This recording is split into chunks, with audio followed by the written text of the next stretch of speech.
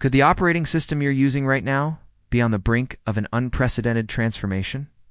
Imagine Linux, the backbone of countless servers, desktops, and devices worldwide, facing a future where quantum computing isn't just a distant dream, but a tangible reality. At first glance, the idea of quantum computing may seem like something out of science fiction, a concept reserved for high-tech labs and theoretical physics papers. But the truth is, quantum computing is advancing faster than most people realize, and its implications for operating systems like Linux could be profound. While the core principles of Linux have remained robust and remarkably stable over decades, the rise of quantum technologies could challenge everything from security protocols to how software is fundamentally executed. Understanding this potential shift requires first grasping what quantum computing actually is, why it is so different from traditional computing, and how it might intersect with the world of Linux. Quantum computers do not process information in the binary sense that classical computers do.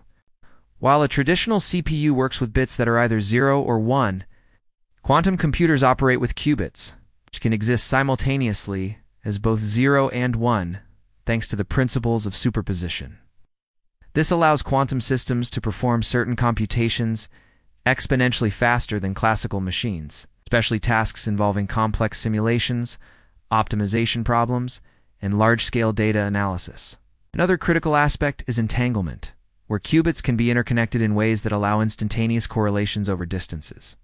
These phenomena open doors to possibilities that traditional computers can barely touch. To put it simply, quantum computing could solve problems that would take today's fastest supercomputers thousands of years in mere seconds. But what does this mean for Linux? The operating system has long been celebrated for its flexibility, stability, and open-source nature. Its kernel has been meticulously optimized for a wide variety of architectures, from ARM processors in embedded devices to high-end x86 servers running massive cloud infrastructures. Linux is everywhere, powering everything from smartphones to the world's largest supercomputers. This ubiquity makes it a fascinating subject when we consider the future impact of quantum computing. On one hand, Linux is incredibly robust, and its modular architecture allows developers to patch, adapt, and extend it to meet new challenges. On the other hand, the very principles that make Linux strong might be tested by the radically different paradigms introduced by quantum systems. One immediate area of concern is security. Modern Linux distributions rely on a range of encryption standards to protect data. From SSL/TLS protocols to advanced file system encryption, these standards are built on mathematical problems that classical computers find difficult to solve, such as factoring large prime numbers or calculating discrete logarithms. Quantum computers, however, can efficiently tackle these problems using algorithms like Shor's algorithm, potentially rendering many current cryptographic techniques obsolete. This has led to the development of post-quantum cryptography, a field dedicated to creating encryption methods resistant to quantum attacks. Some of these methods are already being tested and even integrated into Linux kernels and user space applications, but the transition is just beginning. While it may take years before quantum computers are capable of breaking real-world encryption at scale, the fact that the Linux community is actively exploring solutions today highlights the proactive nature of the open-source ecosystem. Quantum computing is not just a threat, it also offers opportunities. Scientists and engineers are beginning to experiment with quantum algorithms for tasks that Linux traditionally handles inefficiently at massive scale. For example, simulations for materials science, chemical interactions, or climate modeling could be accelerated with quantum-assisted computation. Researchers have already begun integrating quantum programming frameworks, such as Qiskit and Cirq, into Linux-based environments like Ubuntu. This allows developers to write quantum algorithms on familiar Linux systems and test them on quantum simulators or actual quantum hardware. Over time, these early experiments could evolve into fully optimized quantum-aware applications running seamlessly alongside classical Linux processes. The flexibility of Linux's kernel is another advantage. Its modular design means that new types of processor architectures can be supported without rewriting the entire operating system. This opens the door for potential hybrid systems, where classical CPUs and quantum coprocessors work together, managed by a Linux kernel capable of orchestrating both types of computation. Imagine a future server where everyday tasks like file storage, network management, and container orchestration are handled by traditional CPUs, while highly specialized simulations or cryptographic tasks are offloaded to integrated quantum processors.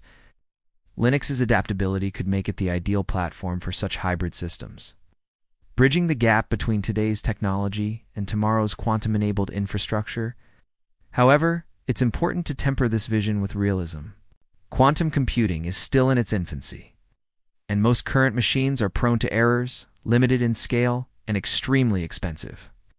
While companies like IBM, Google, and D-Wave have made significant breakthroughs, we are still far from having general-purpose quantum computers that can replace classical CPUs for everyday tasks.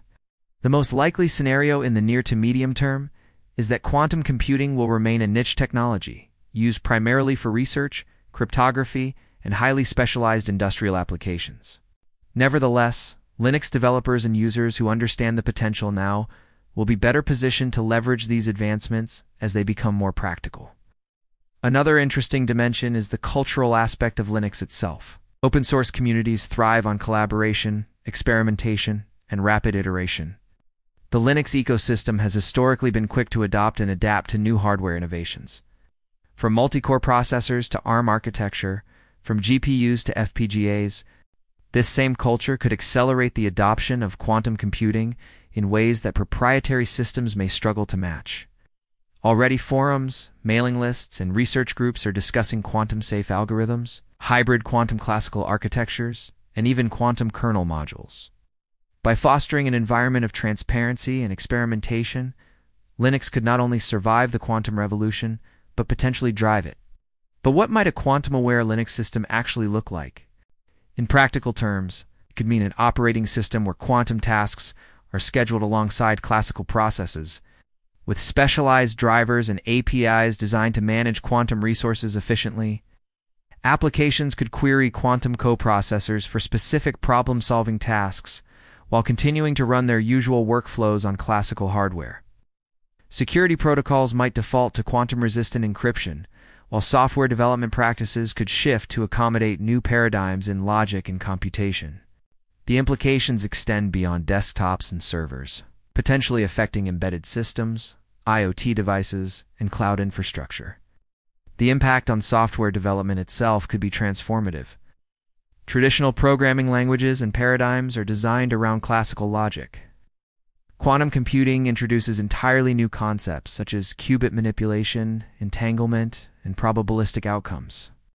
Linux-based development environments may need to incorporate quantum programming libraries and frameworks, allowing developers to experiment with hybrid algorithms that combine classical and quantum logic. Over time, this could redefine what it means to build software on Linux, encouraging new methodologies, tools, and best practices. For everyday Linux users, the change might be less immediately dramatic. Most users will continue to run their desktop applications, servers, and cloud workloads on classical hardware for many years. However, the ecosystem's response to quantum advancements will indirectly shape user experience. Quantum-safe encryption could become the standard, ensuring that sensitive data remains protected. Hybrid quantum classical cloud services might deliver unprecedented computational power for scientific, financial, or AI workloads. Even gaming and simulation could benefit from quantum-assisted rendering or optimization, although that may be further down the line. The timeline for these changes remains uncertain. But experts generally agree that widespread adoption of quantum computing in everyday computing is at least a decade away. Early adopters, researchers, and enterprise users may see tangible benefits sooner. But the average Linux desktop or server will likely continue operating much as it does today for the next 5 to 10 years. What matters now is awareness and preparation. By understanding the principles of quantum computing and following the Linux community's initiatives, developers and system administrators can ensure that their skills and infrastructures remain relevant in a quantum-enabled future. In conclusion, the intersection of Linux and quantum computing is both exciting and complex. Linux has the advantage of flexibility, a vibrant open-source community, and a proven track record of adapting to new hardware paradigms. Quantum computing promises unparalleled computational capabilities, along with significant challenges to security, software design, and system architecture.